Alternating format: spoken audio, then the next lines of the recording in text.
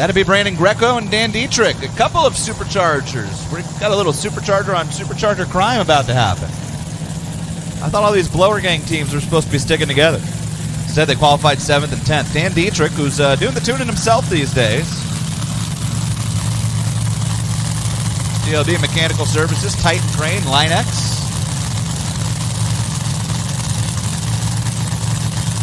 Brandon Greco. Greco's Auto, the team out of Roscoe. Home race, home state.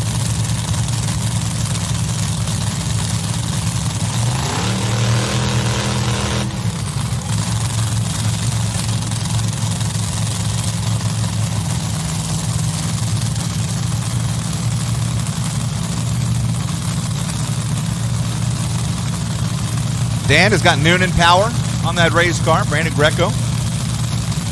A little more traditional combination.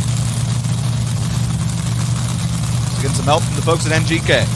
Greco qualified 7th. Cars dipped into the 20s twice.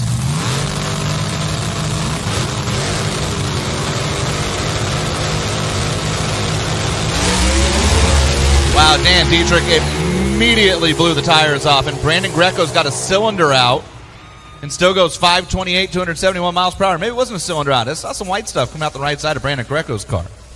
Get another chance to look at that, I wouldn't mind. Maybe it's well, I think it's got a fuel leak is what he's got. I think that's what the kind of spray, smoky, misty we were seeing down there.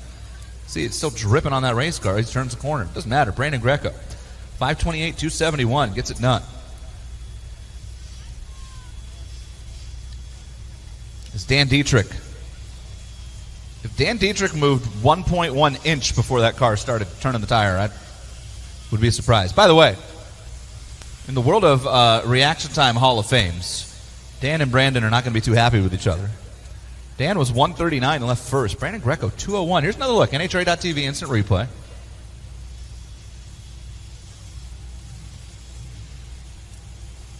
Yeah, I think that might be fuel.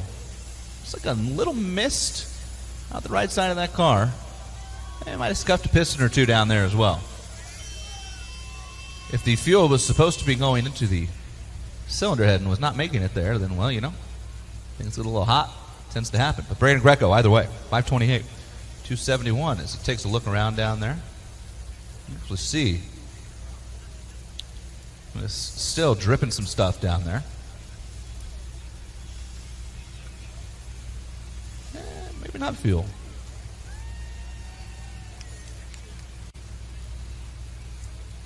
It's the wrong color to be alcohol.